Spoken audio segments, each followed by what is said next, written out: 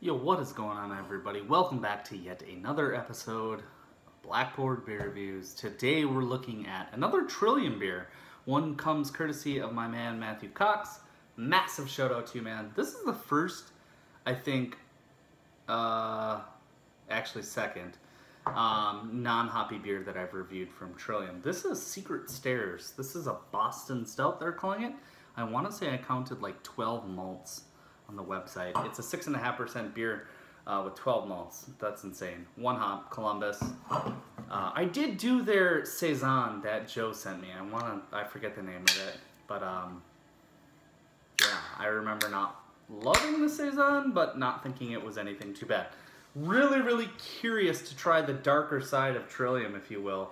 I've got a few more cool Trillium beers that are not IPAs that I'm really looking forward to. Also courtesy of my man, Mr. Matthew Cox. But yeah, this one pours out a pitch black. It's got a nice 2.5 fingers worth of let's see, mocha khaki head. Really tight white soapy bubble, or not white, but soapy bubbles for sure. Honestly, it looks really good in the glass. There begs the question, how much flavor can you inject into a 6.5% beer that is not hop saturated? Well, we're about to find out. Treehouse does it quite well with single shots, so let's see what Trillium does. Oh yeah, that's nice. There's no wheat in this that I saw, there's no oats in this that I saw, and there's no lactose that I saw. Though the nose begs to differ in the lactose. Yeah, I'm getting a bouquet of those roasted black barley malts. A little bit of that like soft caramel, a little bit of vanilla. Baker's cocoa. Honestly, smells really good. I wouldn't think that this would be that great. This is a nice beer. The Columbus is definitely coming through. I'm getting like an earthy resinous hop character, but not in a sense where I'm like turned off by it. This looks and smells the part of a nice stout. It's like 7 degrees outside. 8.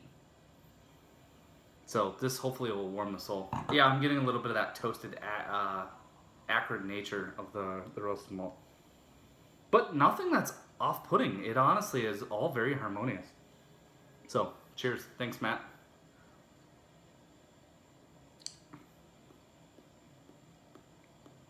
Nice.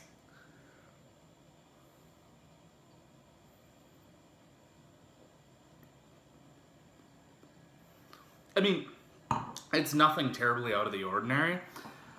I feel like a lot of breweries could make a beer very equivalent to this, but this is very nice. A lot of times when you get over the 5 or 6 malt mark, I think as a brewer, things get lost in translation. Like you're trying to execute so many different nuances and flavors that you sort of just kind of lose what your end goal is to be. This is nice. This has got a good balance of roast, sweetness, hops. It's drinkable as fuck.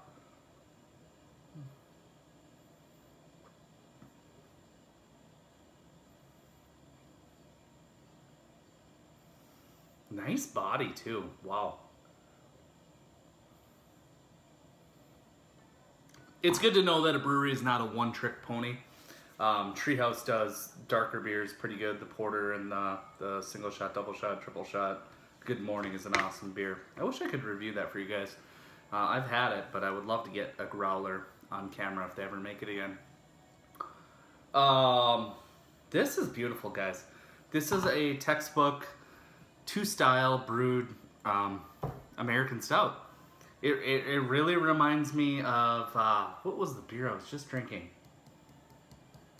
Kind of like a left-hand milk stout in a way without the heavy lactose sweetness, but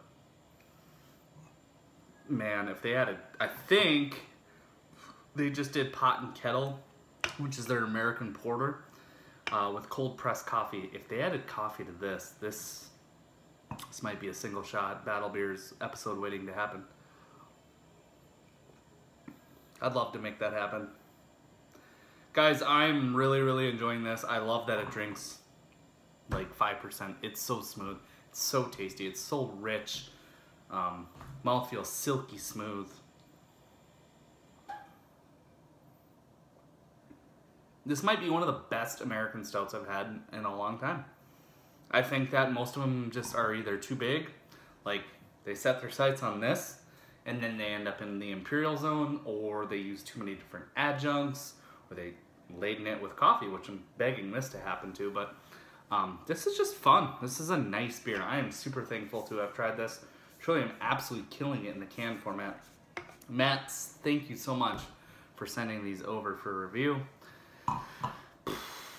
Score-wise, 95 out of 100. Maybe 96? Yeah, 96 sounds really, really good to me.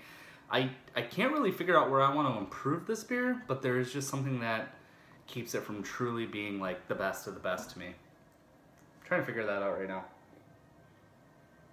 I talk a lot about beer harmony and how like flavors need to synchronize and they need to meld well. This is a little bit, I don't know, easily detectable. I'm easily picking up all these different parts that are thrown at me, whereas like I don't really have to search much for it, but I guess that doesn't make it a bad beer. Awesome example of an American stout brewed style. Should definitely win awards at GABF if they enter it. I think they should. So let me know if you guys have had Secret Stairs Boston Stout from Trillium Brewing Company. Let me know what you think about a coffee edition, even a vanilla bean edition. I think they could make this a regular rotator in the winter months and just release it like every Friday with a different adjunct, or just this is fine too. I would definitely pay for this time and time again. I don't know if I pay $20 like Trillium pricing for this, but I would probably pay somewhere in the realm of 12 bucks for this. This is awesome. So thanks for joining me for yet another beer review. Sorry to keep you 7 minutes. Hope you watch all of it. Peace.